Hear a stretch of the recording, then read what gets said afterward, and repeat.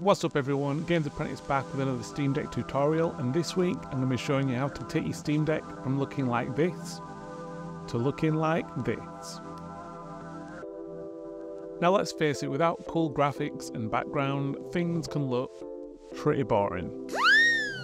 Who among us can possibly make a decision at the ice cream van without seeing the pictures, and who can decide what to watch on YouTube without some idiot in a thumbnail? So here's a two-step guide on how to get images added to your Steam library on your Steam Deck. So this is what my Xbox Game Pass currently looks like. Now there are 3 different image files that are missing to go from this to this.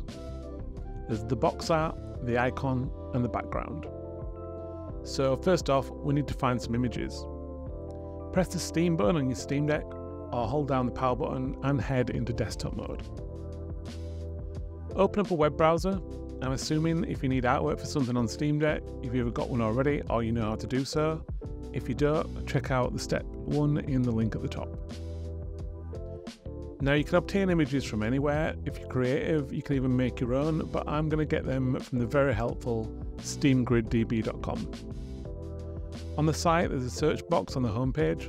Type in whatever you're looking for on there, and hopefully you'll find it. Click where it says any dimensions and you'll see a few options. You need to get one icon from the vertical, which will be the box art, one from horizontal, which will be the background, and one from square, which will be the icon. Untick everything except vertical and select one of the images you like the look of. Click on the download icon at the bottom right of the image. This will open that image. Right click on it and then click Save Image As. Give it a name, Game Pass Vertical for example, and then click Save. Repeat the process for horizontal and square, and make a note of any directory that you save these to. Now we need to add the images to Steam, so still in desktop mode, open up Steam and find the program that you want to add art for.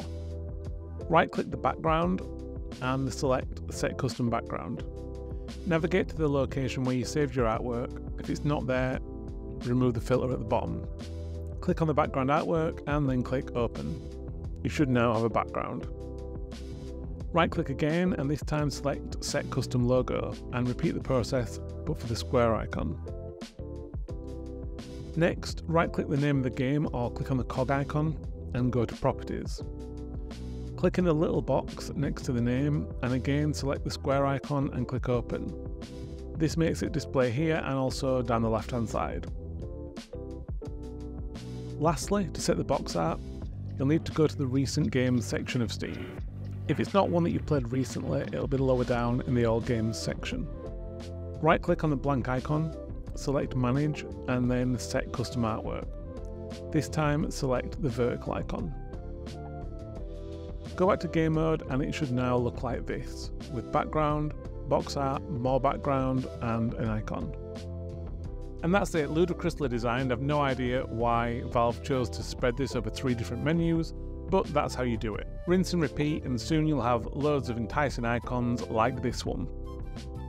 Hopefully this video has been helpful. Don't forget to like it if it has and subscribe for more of my Steam Deck content, and hopefully I'll catch you next time.